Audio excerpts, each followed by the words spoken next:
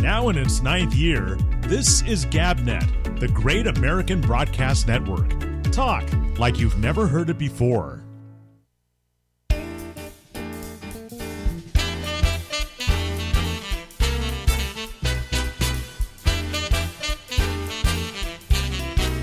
Let's sing.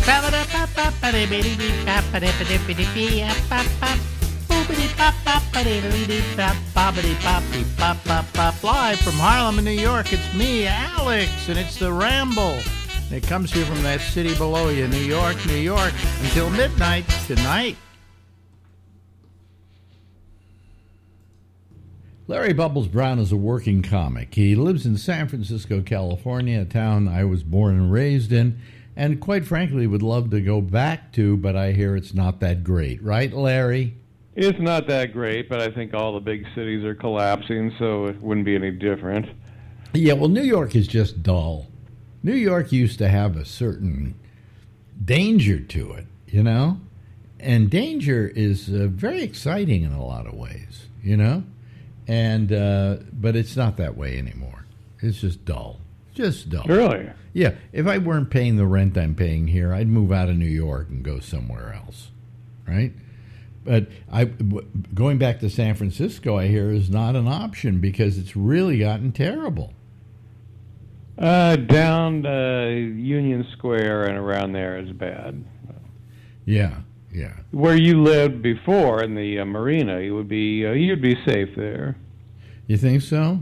Yeah. Would I be happy with it today, though? Well, probably not after New York sounds more exciting than here. So. Well, I don't consider New York exciting because I never leave the house. Well, you got a big house. Yeah, well, inside here, for me, is better than outside. You know, so people go, you could be like the Collier brothers. The who? The Collier brothers. Who? Collier brothers? Collier. They were two guys that lived in a house in New York City, and they had so much shit, and they're piled up. Like they died, and it took days to find their bodies. That's how much. Oh, they were very hoarders. Famous story. It happened in the 20s or 30s, I think. Oh, they were hoarders. Hoarders, yeah. They're probably the original hoarders, right? But it took them days to find their bodies. That's how much stuff they had. Yeah. Well. Although I think I would just follow the smell, I would think. Yeah, well, you know, and by the way, Bubbles and I both fear death. Okay. So. Well, I think the only thing more boring than New York is right now would be death. Okay. I mean, the idea of not being here, and this is the second show in a row we've done where we've talked about death.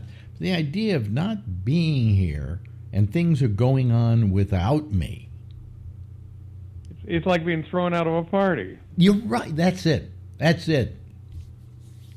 Sorry, you have to go home now. We've been 86th off the planet. Well, here's what I wondered. Now, think about this. This is a little weird thinking here. I think that maybe when you die, you're not going to miss anything because really you take this whole world with you.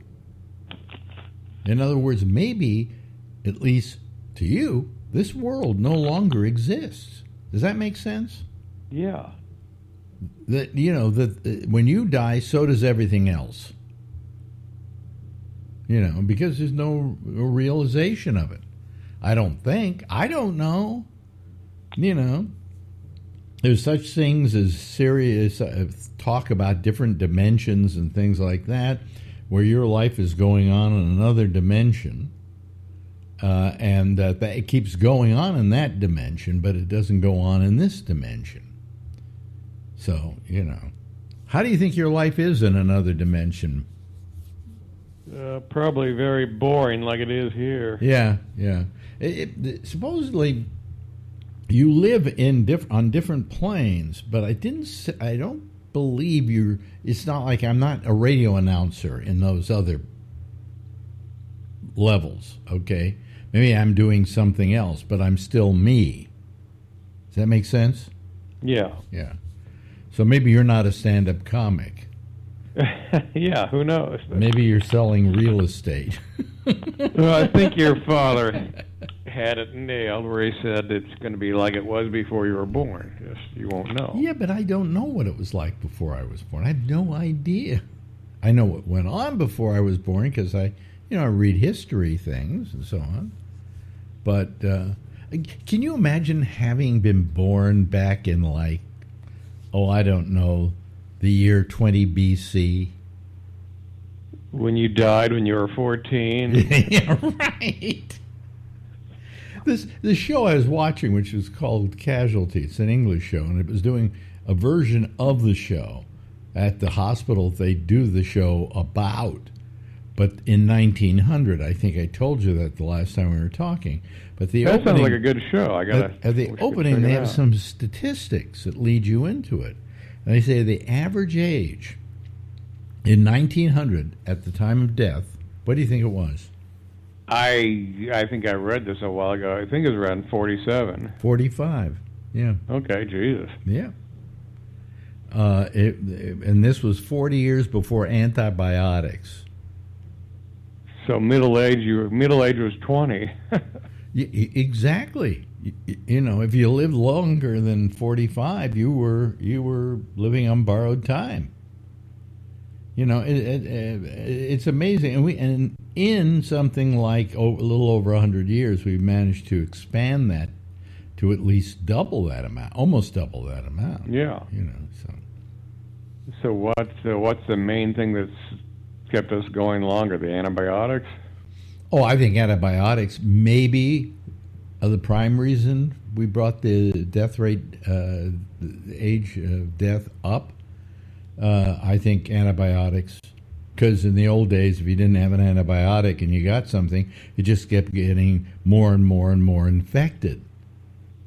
And you couldn't do anything about it. You couldn't kill it. They had stuff they used. They tried to put on people to try and stop the infection and so on. But antibiotics, they just give you a shot and you're good to go. Yeah, so back then you probably died of tuberculosis or some horrible infection. Did you ever get a social disease?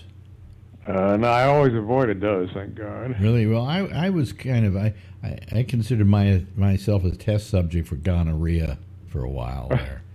And if I had gotten that in the 1900s, I don't know if it would have killed me, but it certainly would have made it impossible for me to have sex or to pee.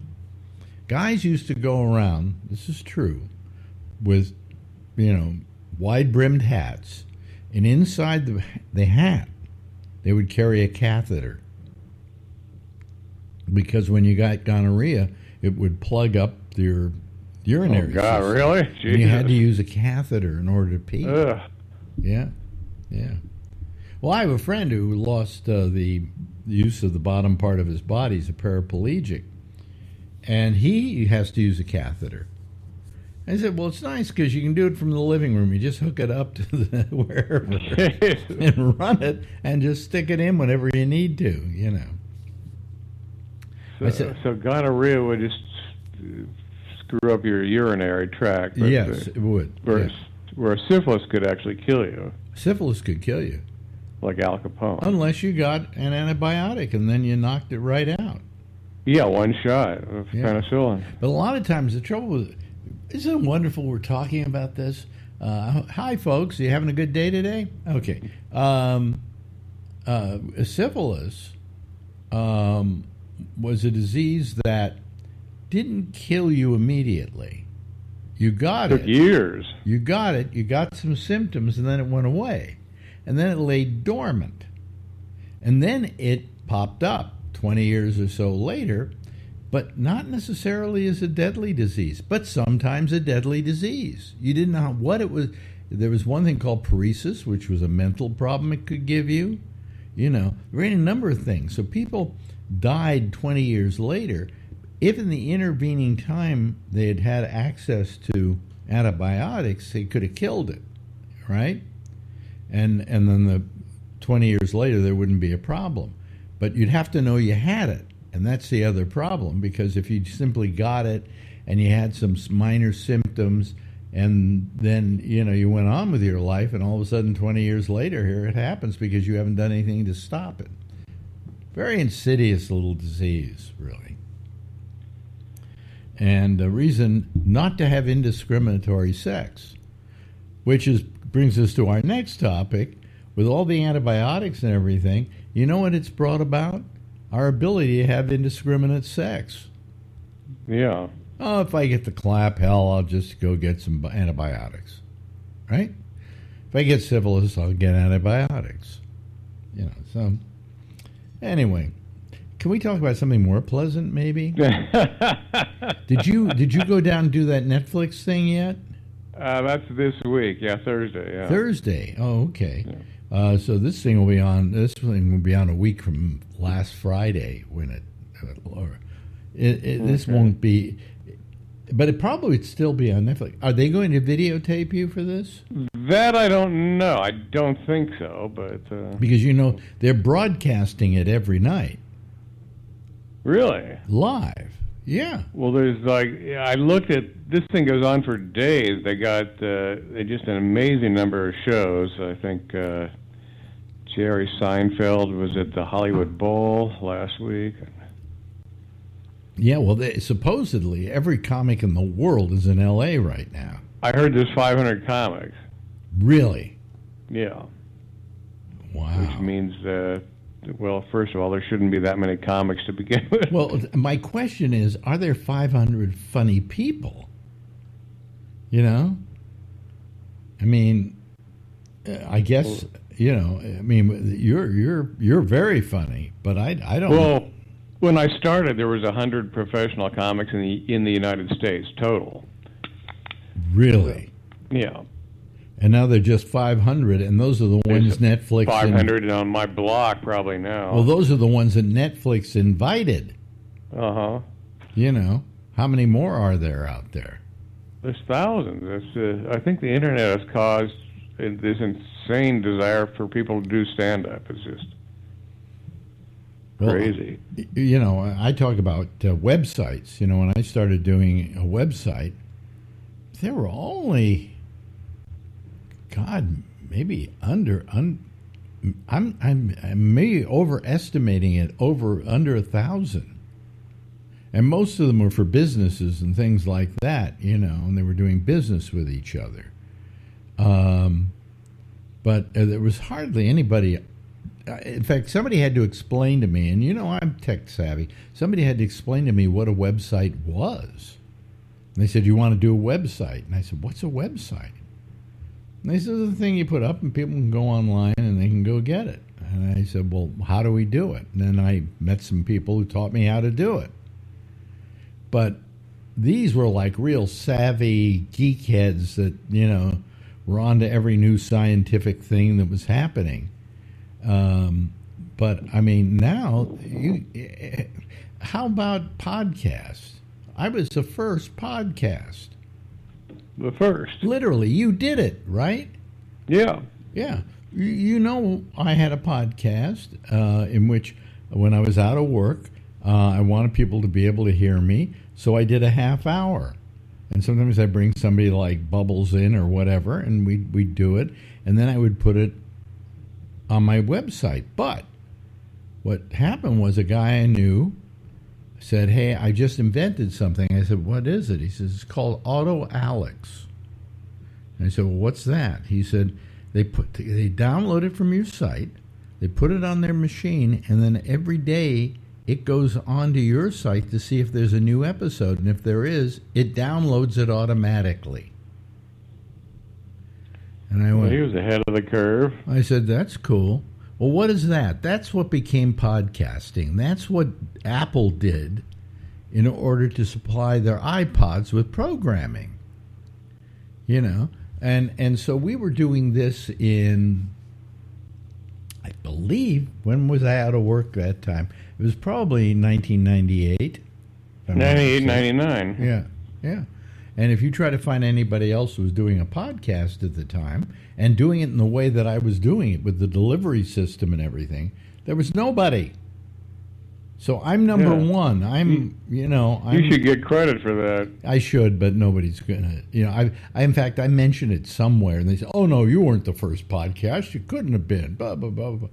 And I try to tell them, name somebody else who was. So, and in 1999, when I was working with Play Incorporated, we were doing, remember, live television that went out to the internet. A show every day from my apartment. In fact, I think maybe I have a copy of that with you as a guest. Really? Yeah. Well, if that guy had lived, I think that thing would have been huge. Yeah. But anyway, so we, don't ever be the first. You don't ever want to be the first. You want to be the second. The first never gets remembered. The second does. Anyway, where was I going with that? You were the first podcaster. Oh, yeah. So I was number one, right? How many are there now in the world? Millions. 3-4 million podcasts at least. I heard that there's literally 5,000 new podcasts a day start. Yeah. So, and I'm doing this podcast and it hardly gets out to anybody. Nobody cares. But I was first, folks. I was first. And then people go, oh, yeah, sure, you were first. Right. You couldn't have been first. Why couldn't I have been first? I had to be somebody who was first, right?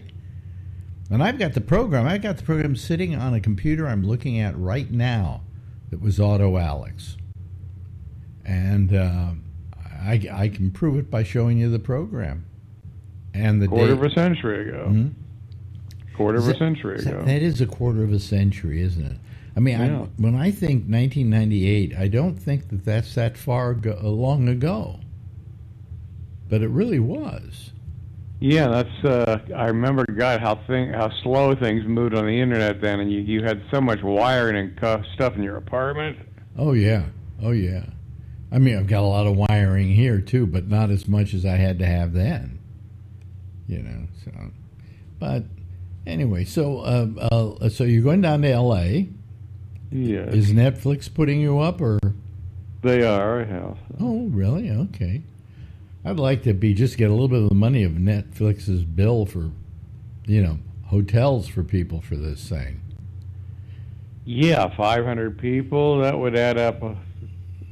They're filling up huge venues. It's the logistics must be insane for something like that. Well, they've got all the money in the world, for crying out loud. And they started out by sending DVDs to the mail. You remember that? Yeah. Yeah. They stopped doing that a few years ago, and there were a certain amount of people that were yelling. It's kind of like you with dial-up.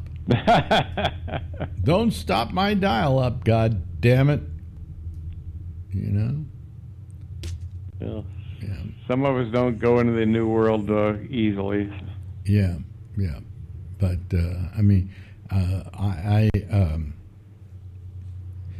so anyway. Well, we should have there should be podcast awards, and we could give you a lifetime achievement since you started it. Yeah. Well, I mean, nobody knows that. I try to mention that to people, and they all doubt it. And I'm telling you, I knew the business back then. I knew what people were doing and not doing, and nobody was doing that. I mean, I only did it out of frustration. I had lost a job. I wasn't doing a show. What the hell am I going to do? What am I going to do? Yeah. So I figured I'll just do a show, and people can listen to it every day for a half hour, and they get a little sense of me, and I'll have some people on with me who they know, and that's the way it will go. And that's what I did. It was just simply out of frustration. I wanted to keep doing a show every day. And then I think that was at a period of time when, that was a period of time, I think, when I left the last time at Live 105. Oh, no, wait a minute. Was it prior to that? It might have been prior to 1998. Now that I'm thinking about it. No, you left. No, you left Live 105 in July of '97. Yeah, but and you started the podcast in '98, '99. That's when I remember it. Without the video. Yeah. Without the video. Yeah. Okay. See. Well, you're my proof. You were there. You saw me doing it. I was there. Cokie Roberts was on your show once. You're absolutely. Well, that was the TV thing we did. Yeah. Yeah. Cokie Roberts and her husband, who was her husband? He was. I don't remember. He was famous too. He was. Okay. Yeah. Yeah. Nobody. Who remembers Cokie Roberts? ABC, right? Yeah. She was very popular, very well known. Mm-hmm. A nice lady too. Yeah. Slept on my couch. She did. Yeah. They had to take a break, and they both went into the other apartment, and they both crashed on my couch. Really? Yeah. Yeah. Oh, that's right. You had two apartments. That's right. I had two apartments. Well, you know. Let me see here. How much time we got left? Oh, we got about 5 minutes left here. So you're going down to L.A. Well, you will have already gone down to L.A. by the time this plays. Yeah, so I'll probably bomb. But where are you doing it, though, from? Are you doing, like, you're doing it because you're doing it with with Felipe at the Hollywood. Felipe, I think it used to be the Hollywood Palace. It's called now the Avalon Theater. Oh, okay. I know where that is. Right across the street from the farmers market, I believe. Okay. If I remember correctly. It was used for many different things, but... well, I remember as a kid there used to be a show called the Hollywood Palace. Right, well, it came from there. Yeah, and it was, you know who her first job on that show, holding the cards or something, was Raquel Welch. Really? Yeah, 1964, I think. Wow. Well, anyway, so you're going to be going down there, and is it like a Latin comedy show, that one, or is it just this one's called a side show? I don't know. They have given me no details about it at all. I don't know who else is on. I don't know what we're doing. I know I'm doing 10 minutes. So. Yeah. Well, you got 10 minutes, don't you? Yeah, I think so, and I think it's. I think the thing's sold out already. I don't know. Let me ask you this question. We talk about time, and then he says he has to do 10 minutes. Well, he obviously has 10 minutes. You do usually what, 20? That's what you usually hit for these days. Yeah. 20. 20. Okay. Now, sometimes you ask to do 40. Not anymore. No, I don't like the headlines. Yeah. But if they asked you to do an hour, could you do an hour? If I said, Bubbles, I'm doing a show, and I got to have you do an hour. I need an hour out of you. I'd have to use my notes, but I could do it, yeah. Oh, really? Yeah, but I couldn't do it. But you've got a tight... But you couldn't do it from memory because I perform so little anymore. So. But you've got a tight 20. The 20's pretty tight, yeah. Yeah. And maybe you could stretch it to 25 if you had to? If I had to, yeah. Then sometimes I go up like once a month, so I get lost easily. So. Yeah. Now, you used to do it, what, about 5 times a week? In 1984, I did 350 sets in 1 year. And last year, I did 30. So. How many did you do? 30 last year. Wow. Really changed. In 1984, I almost one a day. Well, let me ask you this. We're running out of time here, but do you work, do you go out and try to get work, or do you just wait for it to come to you? I pretty much wait for it. So. Okay, but so if you were aggressive, you could probably do 60 a year or 90 a year, right? Yeah, I could, and I probably should because I'd be sharper and I did the punchline last week for one night, and it was so much fun. I said, I should do this more. But usually I don't like to do it, and it's almost like going to the dentist, you know. No, we don't like you doing it either. So. Well, that's why I never got famous. Yeah, well, you never have been aggressive. No. Okay? But you are still one of the funniest comics alive, and if anybody out there listening to us hears that Larry Bubbles Brown is playing somewhere, you're missing out on a good treat by not going to see him. Oh, thank you. Well, I'm not aggressive. I'm like the good cancer.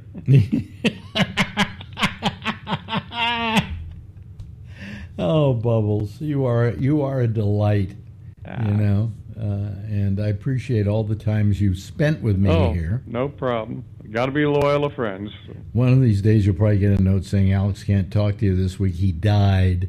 You know, but whatever. Ladies and gentlemen, that's Larry Bubbles Brown. Thanks, Lawrence. Thank you. Bye-bye. Bye. Now in its 9th year, this is GabNet, the Great American Broadcast Network. Talk like you've never heard it before. Hey there, everybody. Hello. How are you? What's happening? What's new? How's the family? Let me see here. I just got to adjust a few things, and we're going to be ready to go. Okay. All righty. Got some people waiting to come on here. Got about 4 of them waiting, and with me, that would make it 5. So let me just bring them all in here, and I will, let me see here. Do that. There they are. Okay. First of all, we got, hey, Jason. How are you? We haven't seen you in a long time. How have you been? Pretty good. Pretty good. Not 100%. Just had to call because my kid's in your neighborhood. What'd you say? Said just had to call because my kid is in your neighborhood. In my neighborhood. Yeah. What's he doing here? Marching band is going to perform at the Museum of the Intrepid this weekend. Oh, really? And how old is he now? 16. 16, okay. Because Kevin, who calls the show, has a daughter who plays in the marching band up in Oregon, at Oregon University. She's in college now, though, right? Huh? She's in college, though, right? She's a what? In college? Oh, in college, Oregon. yeah. Yeah, like this is her first year in college, I thought. Yeah. Yeah. He's still in what probably is your high school band, right? Yep. He's will be a junior this next year. No, okay. All right. Yeah, but So Kevin how come they sent him records, to New York to do that? It's just a marching band trip, you know, it was actually the marching band and the choir are going to New York and performing and stuff. So I guess they actually, they were in Central Park yesterday and they saw, or was it today? And saw I don't know his real name, but the actor and Young Sheldon. Oh, really? Yeah, I guess he was Yeah, in Central. Armitage, yeah. So he was in there doing something. My kid has no idea who the hell he is because, you know, he's a Gen whatever, doesn't watch TV. Oh, okay. All right. But, so, yeah, Kevin does that. Kevin's been recording some high school bands also. yeah, he's still recording high school bands. Yeah, even though his daughter is not in high school anymore, he feels compelled to do it, which is terrific, you know. So anyway, so your kid is, that's good. What instrument does he play? The baritone, but basically the tuba. He plays a tuba? Yeah, it's the baritone. It's a version of the tuba. It's not a bari sax, is it? Nope. It looks just like a tuba. It's just it's a baritone tuba. little bit smaller. It's a baritone. I'm one of those rare people who loves the sound of a tuba. And you know, I was actually told because in his band they were trying to get him to switch to the French horn, and with my job, I was doing a job at a music shop, and the guy was actually telling me, he goes, "Tell your kid not to." He goes, "He's actually going to have a better chance of getting scholarships in college if he just sticks with the tuba, with the baritone." He said, because most kids end up going away from that, and they don't want to go back to it because they feel like that's degrading them to go back to it. He goes, but a lot of orchestras and bands want to have the baritone. So one of my favorite arrangers for Frank Sinatra was a guy named Billy May, who I liked better than even Nelson Riddle, who was usually the one everybody associates with Sinatra.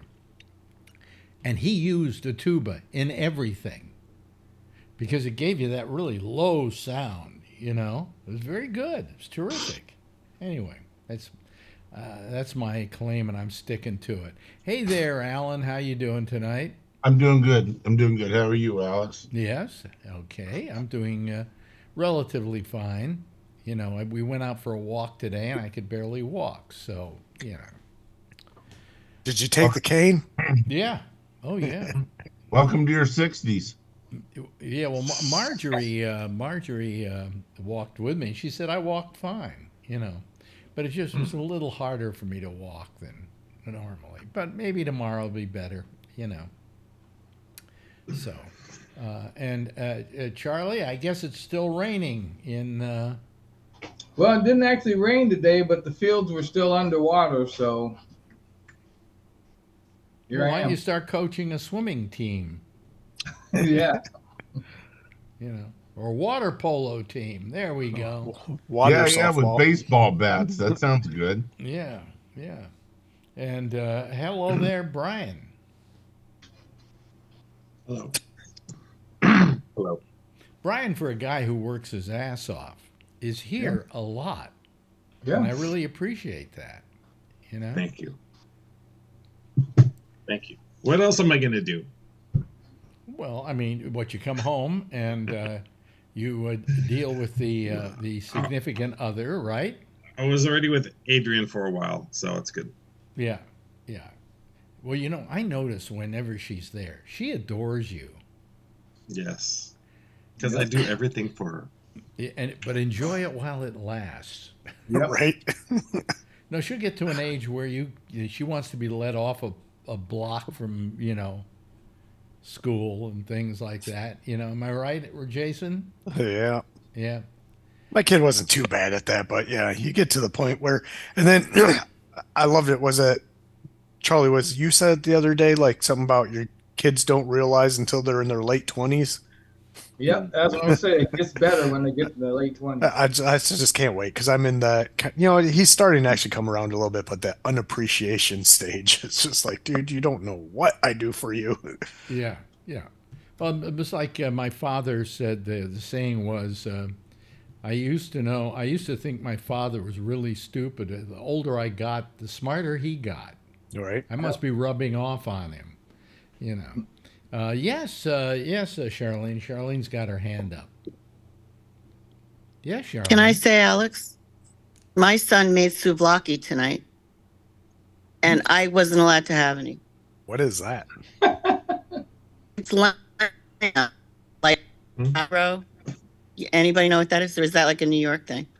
Like what is it again? What souvlaki Charlie? is? Explain, Alex, what a souvlaki or a gyro is. Oh, a gyro. A gyro. Euro? He didn't make Euro? Euro. Well, it's a gyro. I said that, or a gyro. But he didn't I didn't say that, Alex? I said gyro or gyro. He didn't put the meat on a spit and have it go around with flies chasing it, right? He's going to do that next, but I'm just mad because he doesn't give me any. He's like, mine, all mine. Oh, he only cooks it for himself?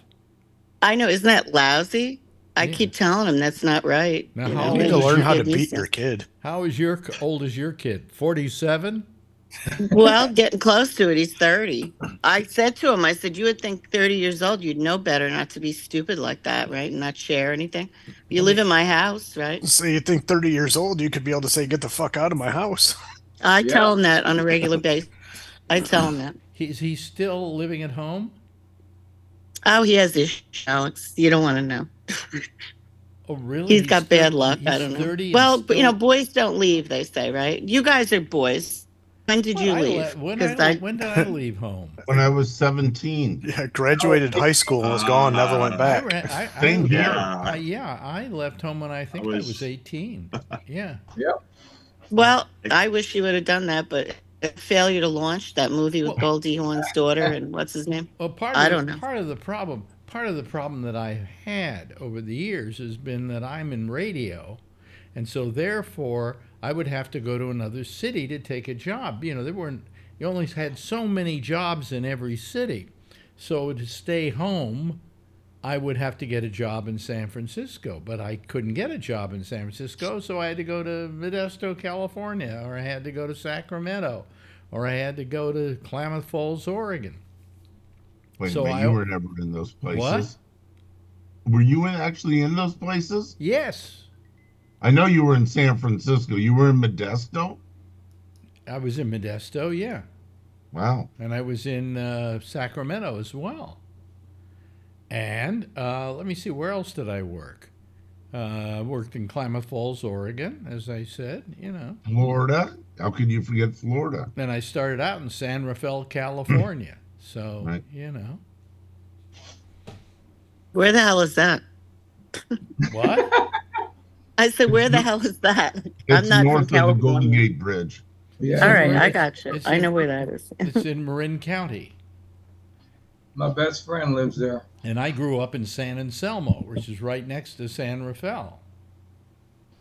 So, Still is, too. It still is, too. yep, still is. Right. Yeah, yeah. How'd that happen, Charlie? Your best friend lives here? Well, yeah, when we lived in Chicago when I was in college, and he went to Berkeley and I went to UT. Ah. Okay. So and he stayed out in California. Really? Never left, huh? Yep. Why, the turds aren't getting heavy enough in the streets yet for him to leave? The human But he lives in feces? San Rafael, Huh? Rafael, whatever you call it. He lives in San Rafael, so he doesn't live in San Francisco. By the way, I just used the word turd. Do I have to put down that we used unacceptable language on this show today? Or is that, I think that's an okay word, isn't it? Depends on the Yeah. One of the contents. 7 words. Poo emoji. Yeah, poo emoji. Yeah. There is an emoji. There is a turd emoji. So, Yeah. Right. Yes, yes. you know, I'm still going to say we didn't say any dirty words tonight. So, No, that's not a third word. but anyway, so you know, and then we have Bree. He's over there in Malaysia. Hi. Hi. What? Yeah, What? learned a couple of things. That you have 1 terabyte for your internet. That's amazing. They do not have that here. Really? It would be considered the best thing you could get, which would be awesome, would be 1 gigabyte. What? What? No. Absolutely, 1 Last night gigabyte I would be accidentally awesome. said gigabyte, but I meant terabyte. Yeah. and, You know, for the longest time, I lived with 300 megabytes per second, and that was really good. And now I have a 5G with a 5G router, and so it's whatever 5G is. Well, I but can you do my have speed test now. You have a really good signal. It's a good picture. Yeah, You I know. don't understand. Yeah, I can. I will try to do the speed test now to see what and then watch my videos drop. But yeah, I mean, I'm usually getting around 200 megabytes per second. That's Really, 200 megabytes? Well, I have like 17 devices here, so I think it splits them somehow. You know, between and this is on my SIM card, not on my 5G data, but it should be 5G. I think, I'm not sure. Yeah. Who knows? Yeah, I'm on my 5G. Anyway, I'm just telling you, I work in the industry, and you guys are all way too concerned about your numbers because half of them don't mean shit. Uh-huh. All it means to me is I'm coming through on 45 megabytes. How does my signal look? My signal all right? Pretty good. 45 Good. meg. You sound good. You look good. Yeah. 45. well, I'm thinking of going to 2 terabytes just because I can. There's no such thing. Huh? There is. There is here. There's no such thing as 1 terabyte. No, it's gigabytes. I looked it up last night after the show, Alex. Wait a minute. What do I have? You might have a gig speed because even what I do, I deal with systems that actually provide the internet for neighborhoods.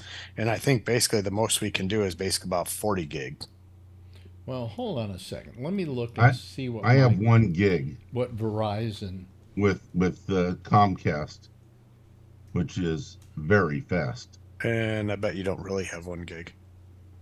Well, when I just tested it right now, and it was about 950 megabits per second. That is, but that's because outrageously crazy. It went through my VPN.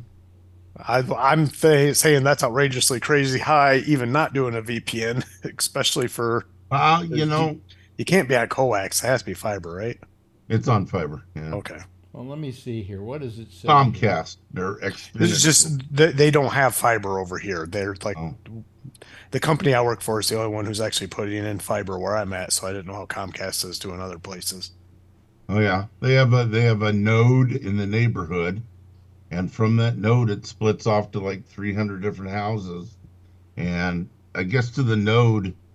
I don't know if it's fiber to the node or it should be fiber the whole way. But they redid the whole area about 10 years ago. A lot of the Bay Area.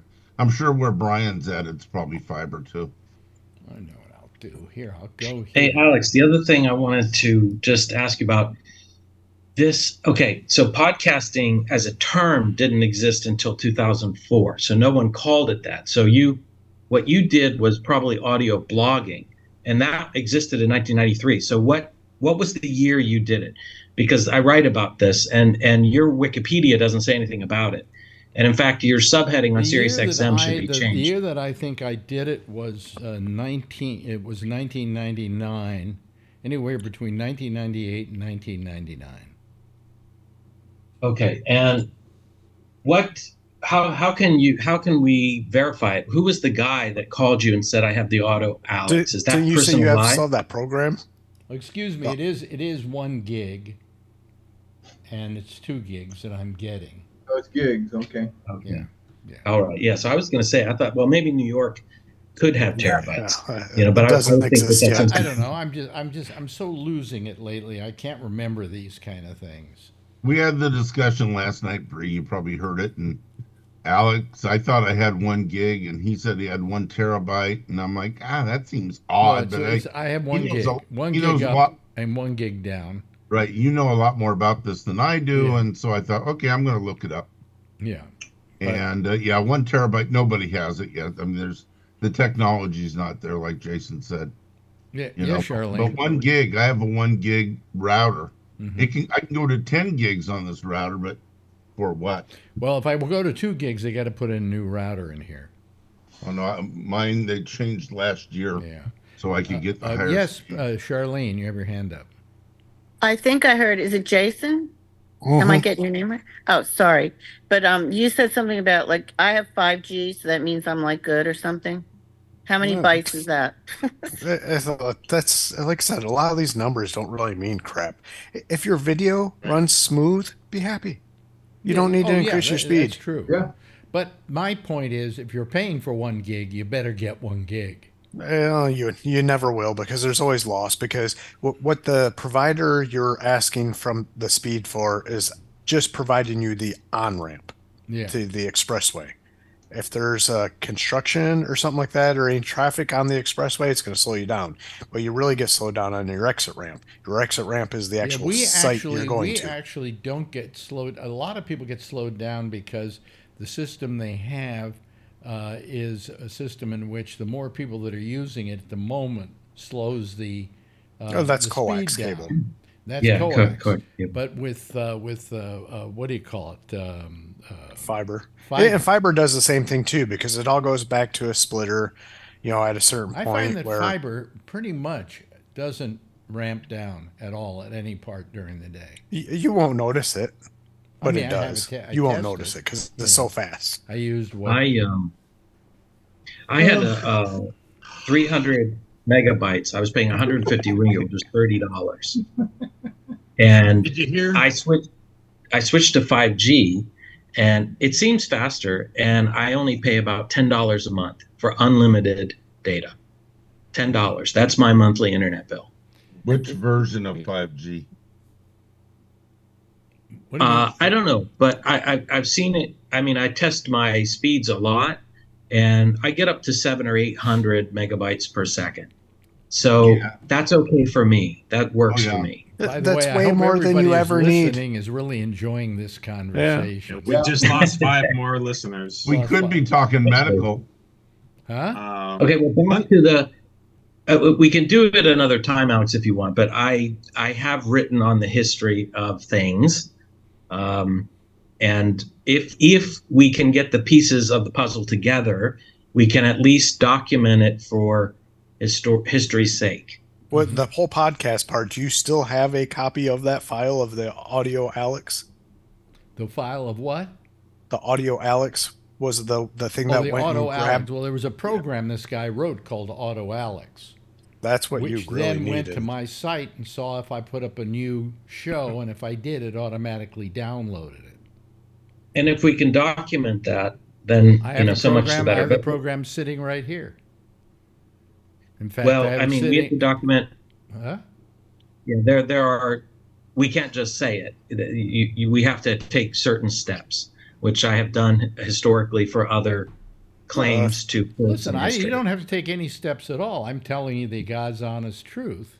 If And he has the nobody else program, there was nobody else I definitely doing what I believe was you. doing. You know, the date is going to be imprinted in the file if he has it still. as a matter of fact, date is imprinted in it, I think. I haven't.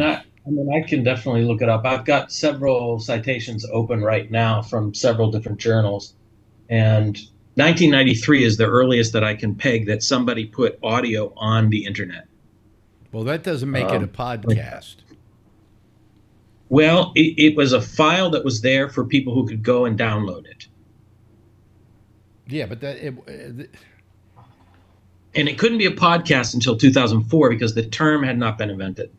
Wait a minute. The term podcast wasn't even in play until when did the first iPod? When did the iPod come out? 2004. It was written in a Guardian newspaper article, which again is fact verifiable. Let me finish with what I'm saying.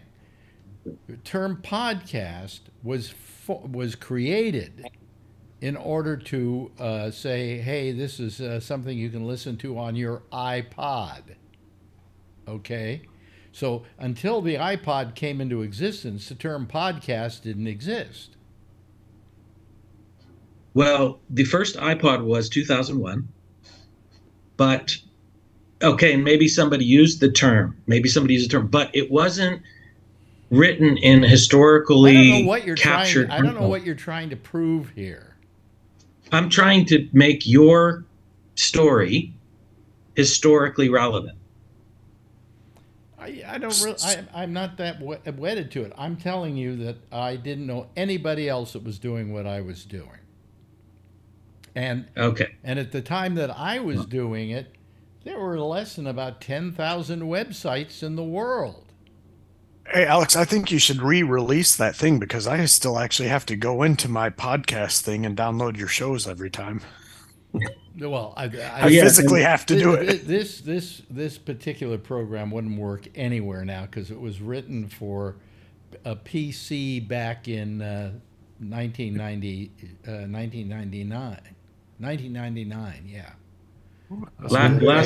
Windows 98 wouldn't be able to use it really on a present Can day. I want to try some. Alexa, tune in to the Great American Broadcast Network. Oh, that might not be a good idea. It hasn't been working, so I don't know why. I don't know if there's Actually, some link. I went to the website just Echo? earlier before I called Tune in. into the Echo. It was Tune playing into music. the Great American Broadcast Network. I couldn't find Verizon Broadcast Network. Oh, wait a minute. Hold on a second. What do I say that you have to say? A Gabnet on TuneIn. Well, no, I don't say. No, I don't think so. That's the way I get it. Is that how you get it? If I use it, but I don't use it very often. Other way to do it is. But Alex, when I went to your website before I came on, it started playing music automatically and the show automatically. I thought I usually had to play, but it was playing music over your show. We talked about that a couple months ago. That's Steve Fox's thing. Oh, And that's Steve automatically Fox's starts. thing. Yeah, you got to turn that off. You got to turn it off. No big deal. I'm trying to look and see. What were we looking up? We were looking up what I put on the website. Yeah. Hold on. Here we go. Here we go. I'm trying to see where we put it here. Starting. Let me see here. Oh yeah, I put here. Echo, tune in, Great American Broadcast Network. Great American Broadcast Network from Bennett's TuneIn. Here we go. Okay. So you have to say the word. Okay, and then you Echo, say, Echo, stop. Echo, stop. Echo, stop. Okay. But it went to Sit. Great American Broadcast. Echo, sit. Huh? Roll over. Bad echo. Yeah, well, enough of this. This is into the Yeah, Great let's American get on. Broadcast There's some good Network. news. yeah. Like what? Like the blonde. What's that blonde? What did she get called? Hmm? Marjorie Lady Taylor Greene. She Gaga? got called bleach blonde. Lady Gaga. Which body something or other. Margaret Taylor Pink. Greene was Pink? talking Does about. he mean pink? What is he talking about, Charlie? No, Marjorie Taylor Greene. Marjorie Trash Did you see the political. screaming match that went on? What about Marjorie Taylor Greene? You didn't see the screaming match that went on, and then she went off on somebody, and then She stirred it up with AOC, and then AOC got all pissed off, and then stirred up the dais. They all got pissed off at each other. It was a mess last night. Yeah, she wanted what Marjorie Taylor Greene She stirred them all said. up when they were tired. Yeah, they want she wanted taken off the record, and they said no. So then she called her a bleach blonde, bulk body, something. I thought she meant pink. Boy. The gymnast. Wow. Cat fight, huh? Oh, it was Right, nasty. cat fight. It was good. It went on for about 20 minutes, I think. Was this out in public or in the It house? was on the dais. It was a committee meeting.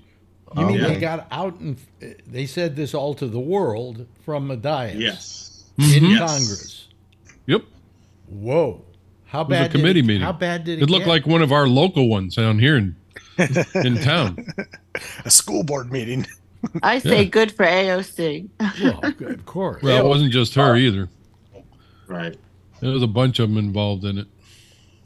Yeah, AOC. Hmm. Yeah, That wasn't the even- other they didn't thing even is- make- they didn't even make the news tonight. Oh yeah, it did.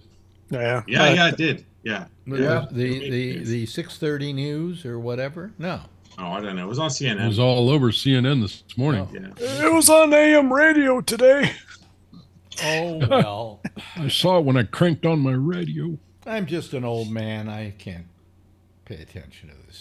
The other thing is now London Breed's trying to raise $25 million to host a couple pandas at the San Francisco Zoo.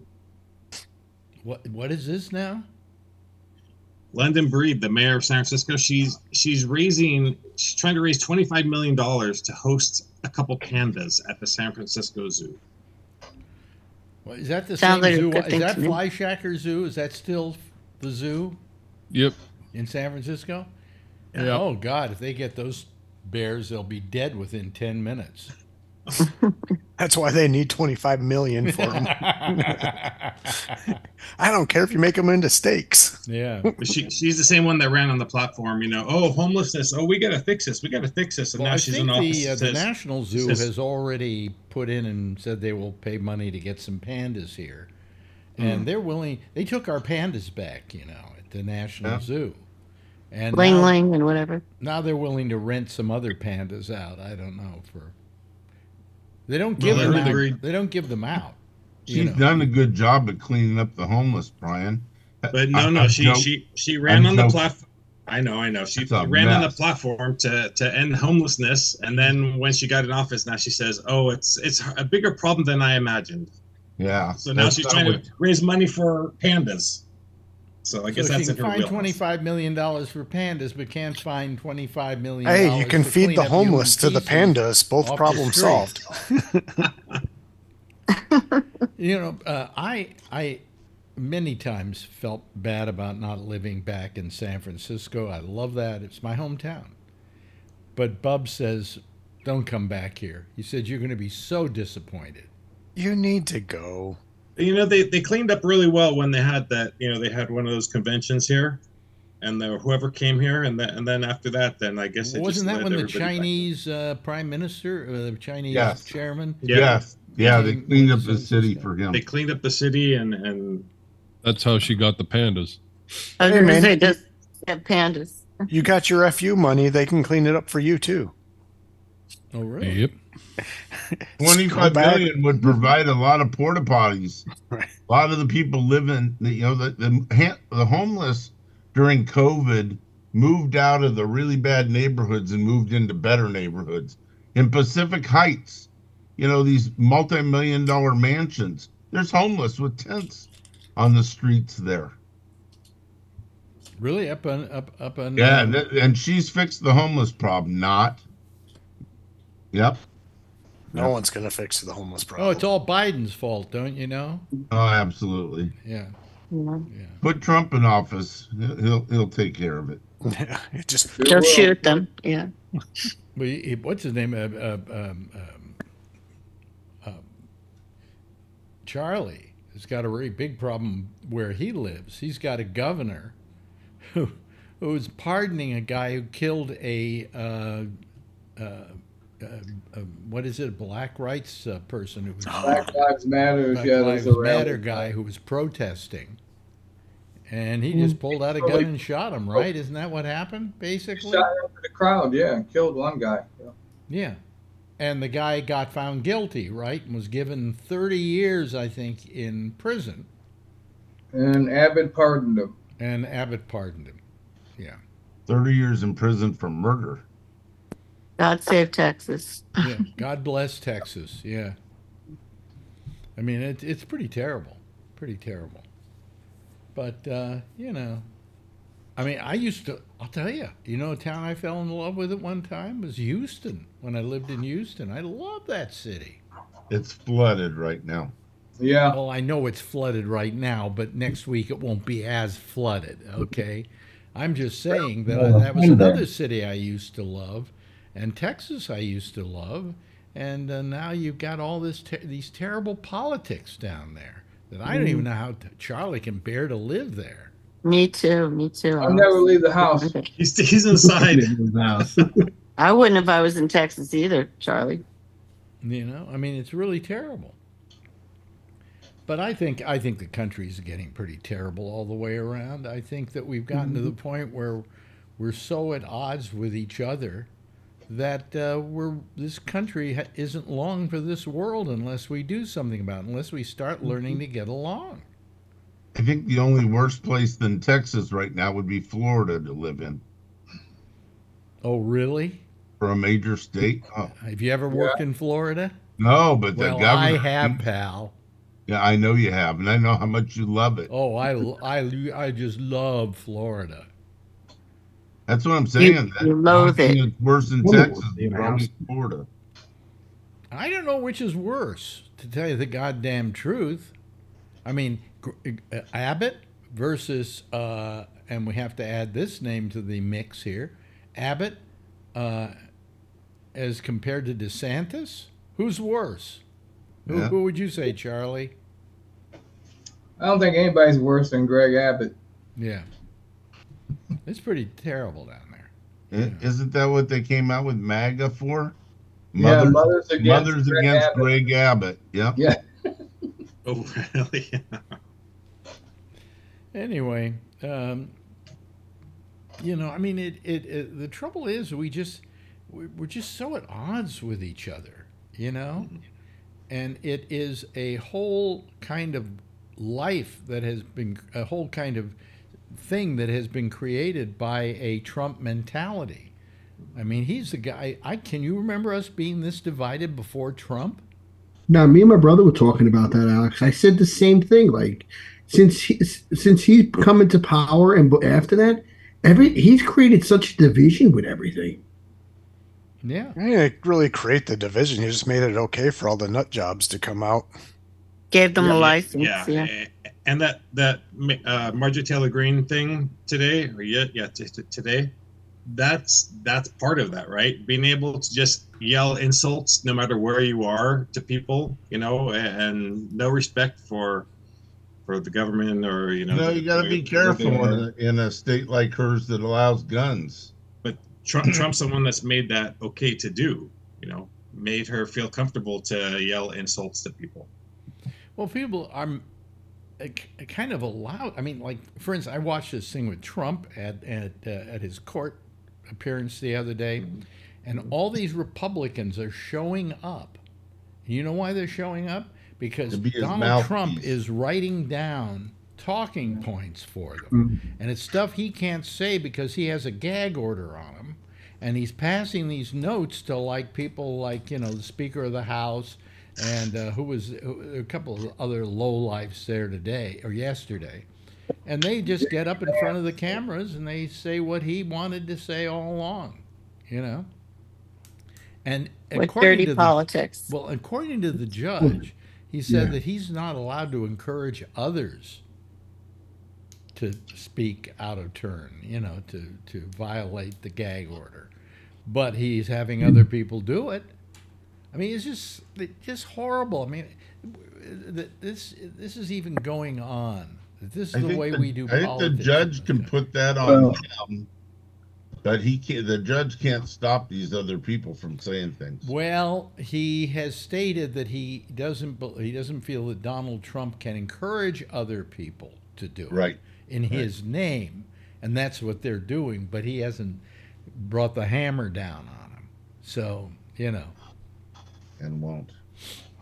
You were going to say something there, Bree?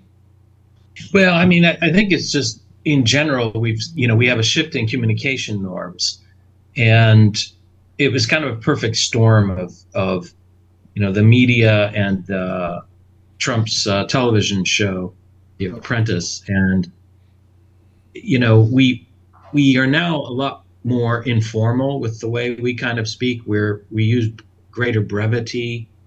We're used to sort of real-time interaction. And then when you add in the online aspect where the technology and its algorithms can create the filter bubbles or the echo chambers, and we're not even aware of it most of the time, this is the result, So it is, unless we get some handle on it, I think it gets worse before it gets better. And we may have to rely on AI in order to control us, to provide a type of control. I'm not saying overall control. What you're basically saying is that AI should come along and monitor all this stuff. Yeah, AI is going to come along and magnify it all. Well, it already does. Most moderation is occurred through AI, with AI.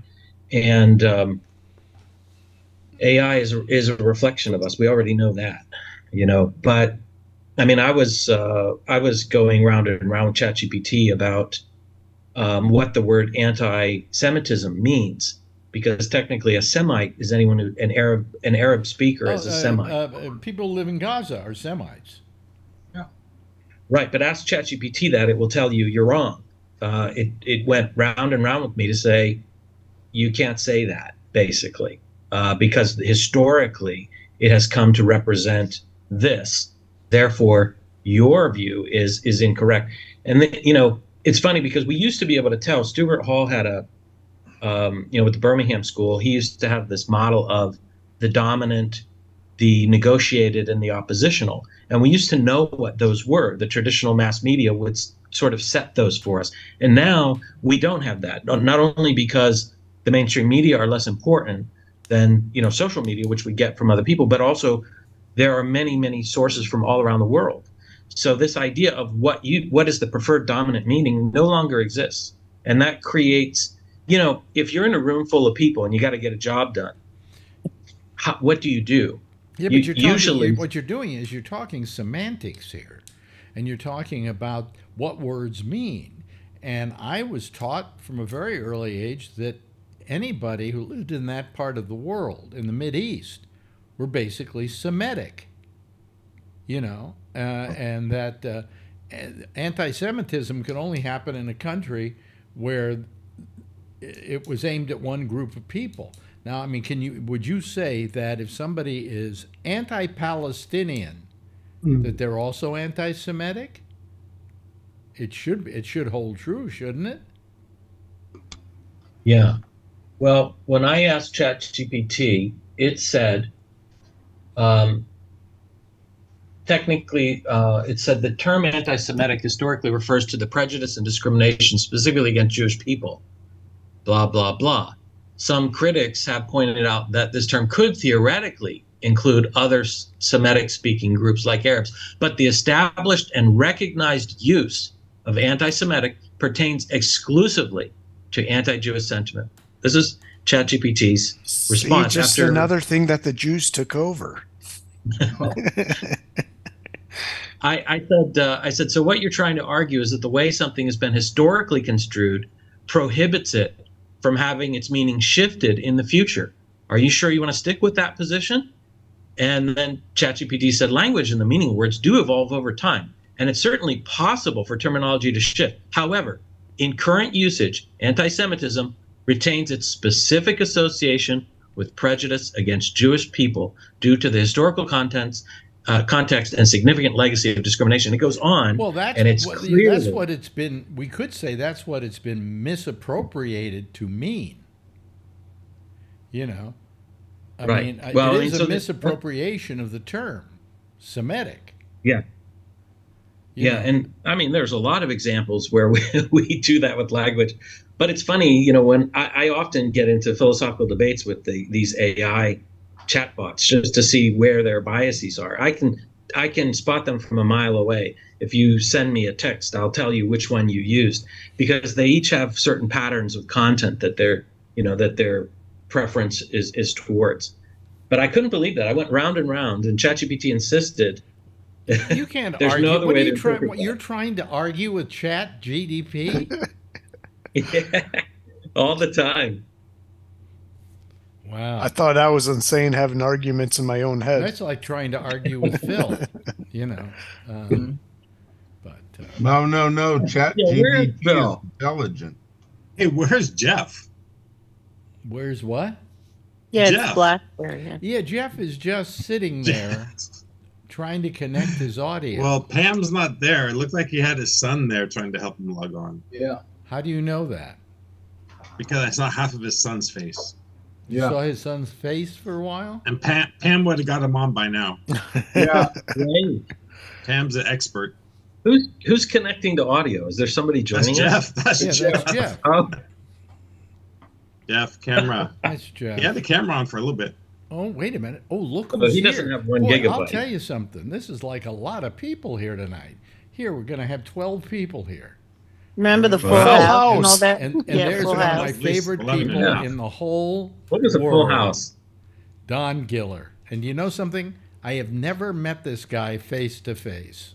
Neither have I. Lucky him. Hello, Don. Maybe he's AI. My internet connection Looks just fine. very slow.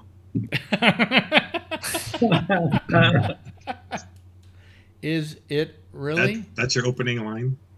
You remember that taxi episode with with the stop the yellow light? Yeah. When Jim's taking the test, they're going crazy. That's funny, yeah, Crystal. What does the yellow light mean? Slow down. I'm sure Don Giller knows who I'm going to refer to. You know Bob and Ray, right? Oh, sure. Bob and Ray used to have a routine that I thought was the funniest routine. These were radio comics, basically. And they did a bit that I think, there we go. See, Bob and Ray, he's got them. I got them too. But anyway, they did this routine called the World's Slowest Talking Man, or the Slow Talking Club of America, something. And the guy says, so are you a member of the Slow Talkers? He says, yes, I am a member of the Slow Talkers Club of America. And as they keep going, it just gets funnier and funnier. And then all of a sudden, what he's trying to do is fill in the words he's not saying. And he just keeps going, filling in the words. It is one of the funniest routines I ever heard. So when You even started just doing- describing that as a ripoff, or not a ripoff, Disney ripped it off, making a cartoon, and it was sloths in a DMV. Really? Zootopia. Yeah. Well, yeah. this goes back to 1950s. Okay. So that's what I'm saying. So Disney, it sounds exactly what you're saying. Disney ripped that skid off and made Zootopia. They But I ripped think- off Bob and Ray for Disney stuff. Bob I had Ray. I had a podcast in the 50s. Well, Whoa, there, that he beats settled Alex. it for us, Bree. Yeah. What are you holding up? Zootopia. That's the scene. Oh, they do slow Yeah. talking? Yes. Oh, okay. It's a funny scene. But anyway, Right. where, Hey, I wonder Ray's where on Jeff too. is. Ray- Jeff, are you there? Jeff, can you hear us? I'm just leaving up there because now we've got like 12 people here. Is this a full Ray- house? Ray, It does. Ray, are you? Yeah, that's Are a you full doing house. Actually, Play? wasn't there? Wasn't there a graphic? Where's the graphic? Yeah. Oh, that was Oh, for back the- a for long the time full ago. house? I got rid of those a long time ago. They're not No, he's available to me at this Was point. it because Skype could only handle a certain number Oh, or wait a something? minute. Yes. Hold on. Yeah. I do have So something here. your screen. Oh, here we go. something. Here we go. And I Oh, he's remember- got it. I got He's got it. jackpot there. How's that? Huh? Oh, on YouTube. Let me see here. Yeah. Oh, I gotta see that. Yeah. That's jackpot. I wanted to. You guys were all talking about the political mood these last few years, and I hate talking about this stuff because it's just boring. 1968 was worse because people were killed. Mm-hmm. Alex was in that city Chicago. at that time. What Or, city? What city are you Memphis? talking about? Chicago? Well, Weren't you in Chicago at that time? Yeah. 68. Yeah. I was at the, Yeah, six- you were I on was the at the radio. convention. Yeah, the 68 convention. What do you mean, 4 dead in Ohio? Is that what you mean? No. Well, that was 1970. Oh. No, Robert Kennedy. That was Kent Oh, State. I thought he meant like an assassination, maybe. That's what I did I remember mean. when Kent State happened because my wife and I were supposed to go on a trip to England, to London. And it was a vacation. It was the first vacation we were going to take in a long time. And that was Ronnie. And was it Ronnie or was it Susan? No, it was Ronnie. and we went to, I said, I can't go. This thing's happening at Kent State. I got to be here to talk about it. She says, no, you're going. You're going to have to find yourself another wife, okay? So And you did. I'm reluctantly, I go over to London, right? We book into a hotel on Grosvenor Square, on one part of Grosvenor Square, one corner of it, is the American Embassy. And I wake up one morning and there's a demonstration outside the American Embassy. And what they're demonstrating against is what went on at Kent State in the United States. I figured, cool. I went down to the street. I got out there, and there I am throwing rocks at the American Embassy. It was wonderful. It was just wonderful. I didn't feel I had to leave home to protest. So You know that photographer who took that iconic photo of the of the student who was killed and the woman was the woman, yeah. Kneeling down No. there. Yeah. That was John Philo. He was the photographer. He's the CBS photographer who takes all the Letterman staff photos. oh, wow. It's the same guy. Son That's of a- small is- world, Is right? there a whole bunch of Letterman individual staff photos? Yeah, every year they would take one. Oh, okay. So, because I don't know if I ever saw one for Shecky. He showed me one. He might. He has in him on his every Facebook page. He's in every staff photo. Oh, he's in every staff photo, but an Yeah, that's- individual photo? No. Well, a virtual photo Yeah. because we only see it online. Yeah, yeah. I'm not sure what you mean. No, you said that he took the photos of the individuals. Oh no, I misspoke. The staff photos as a group. Yeah. Group photo. Yeah, because in most of them, Shecky was always in the back because reluctantly he didn't want to be seen. And I always have a great time playing Where's Waldo? Right? Wait, he didn't want to be seen, and didn't he go? Wasn't he naked once on Letterman? Well, yes. Oh yeah, In the shower, right? Yeah. But you do that because you're getting, in that case, 300 some odd dollars. Oh, okay. If he had more than 5 words to say, then he would have gotten paid 500 some odd dollars. Yeah, 5 and over. Alex, Yes. was he SAG or after or Yes. something like that? Yeah. Of course. Oh, Yeah. okay. Oh, here's a good thing. You're going to love this. The other day, I get a check from SAG-AFTRA. Ed Asner sued SAG-AFTRA about the whole medical plan shifting and everything like that, and SAG-AFTRA settled.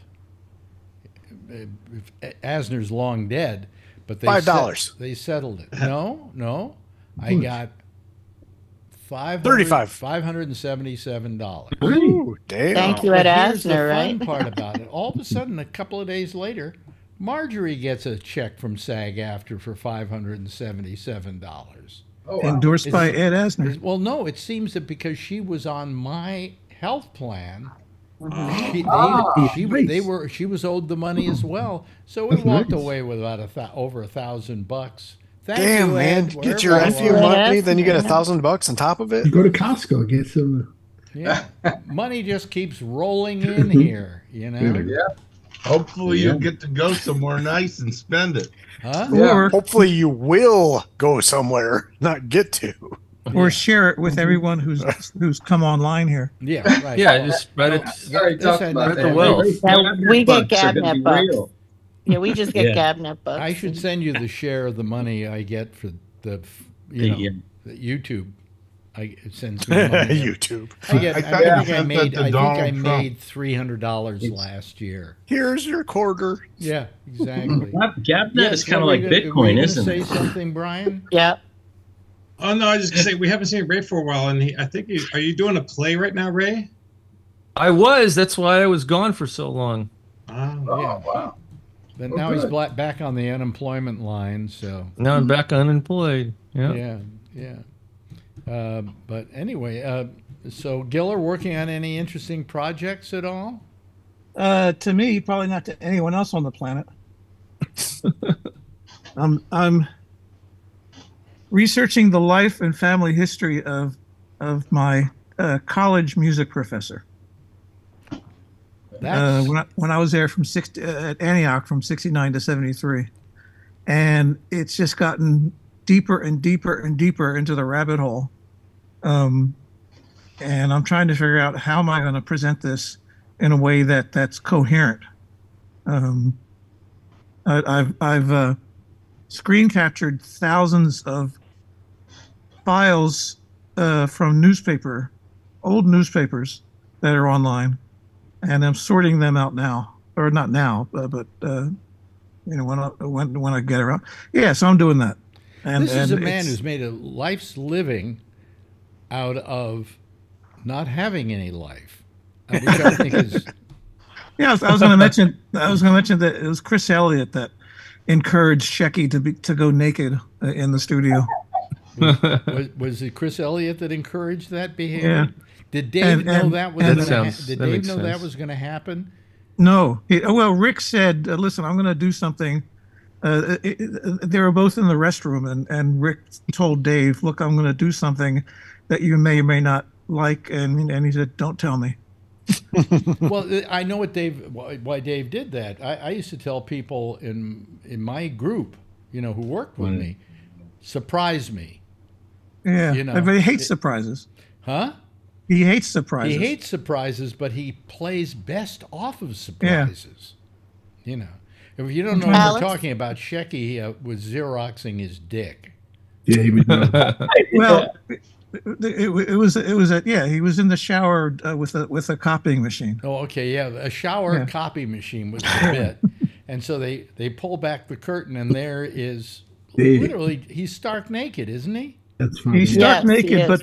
but his front is was covered. You can't see anything. Stuck in the right? copy He's- machine. He's Yeah. standing at an angle. You can't see the front. Well, I Right. think Right. what they do in movies and TV and so on, they probably had him do is they had him wear a sock. Oh, really? No, he well, yeah, that's possible. Yeah. I remember Dave. He threw some pillows into the that the was stall, Yeah. and he kind of took a peek and he said, "Well, we know it's cold water." Yeah, that's right. Yeah.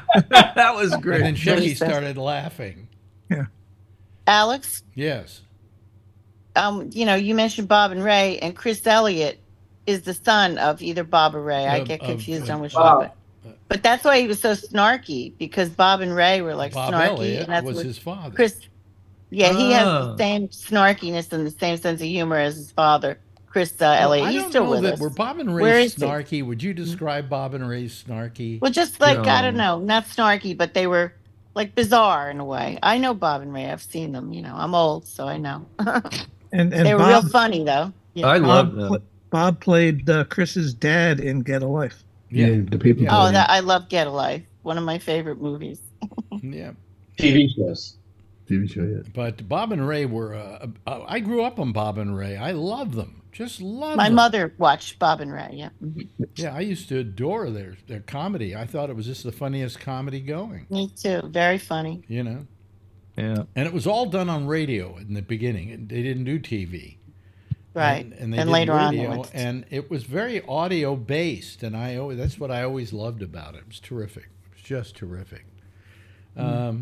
But anyway, so I'm glad that you're working on something, Giller, but it's so bizarre. I don't know if How bizarre. Well, the people who are going to like it are the people who knew the guy. you haven't really made money off of any of this, have you? Nah. You never made money off of any of the Letterman stuff because, to your credit, you didn't monetize it. That's why I'm counting on that Shecky money. Second hand. And maybe you'll get some Bennett money too when he croaks. Yeah, well, that could happen any day now. Nah, I mean it was probably it was the smartest decision I may have ever made when I started putting the stuff up, not monetizing, because I figured if I did, it was going to bite me. Yeah, but you did that purely out of the love of it, and that's what I admire. You weren't making money off of it. You weren't monetizing it. Find different heroes. I mean, didn't you wind up starting to work somewhat for? Yeah. 2 years ago, they hired me. Oh, Yeah. The way I see it, I'm on retainer. Well, the essentially. thing is that part of the thing you had was you probably had a certain kind of database on where you could find certain things that happen at certain times. Yeah. And that would be I invaluable still to do. them with the stuff they're posting because they don't know where it all is. A year ago, maybe I forget when. I put together a database for them and for NBC, and their. And that was the last time you got paid. That's the last time they blocked me after that. No, but they're what's nice. I mean, they're using that now. NBC is using it. They're digitizing. Company is using it as the reference. So that it feels good to be useful. Well, that's what I just like being used. Well, there goes the theme. But just quickly, they NBC has never really done anything with the Letterman shows after the initial run that they had years ago on what was it? They in the mid '90s they actually put out some videos. Really? They put out the anniversary shows except for one, and they put up 2 shows per videotape, maybe 10 shows altogether. And I guess the way it sold, they discontinued it. It probably didn't do much good. Quick note, Alex. But they did do that a little bit. Alex, would you know if Dave owns the material for NBC, or is it more? I don't think he does. He doesn't own it. No. I want to put it on Peacock. He's licensing it. Or they've licensed it to him. Yeah. Okay, so NBC owns it. Hey, listen, we're running out of time. I want to thank Jason for being here tonight. I want to thank me for joining you tonight. And I want to thank Alan, and I want to thank Charlie, and I want to thank Brian, and I want to thank Charlene, and I want to thank Bree, and I want to thank, boy, there are a lot of people to thank tonight. I better hurry up. I want to thank Kevin for being here. Good having you here, Tony. Ray, good to see you. Ray. Call more often now that you're not doing it. Yeah, I will. You know? And Don Giller, always a pleasure to have you here. Everybody give a big wave goodbye, and I will give a big wave goodbye at you. There they go, folks. That's our citizen panel for tonight, and they're all going away, and I'm hanging up on them. And we'll see you again on Monday with the what do you call it, the pop-up show, and that'll be on Facebook at 4 o'clock. And then we'll be back here again, same time, same station in life. But meanwhile, don't forget, next is Amy Manuel, and she'll be taking your calls at Gabnet Live. I'll see you on Monday, and then I will see you on Wednesday, same time, same station in life. In the meantime, as always, if you see her, tell her that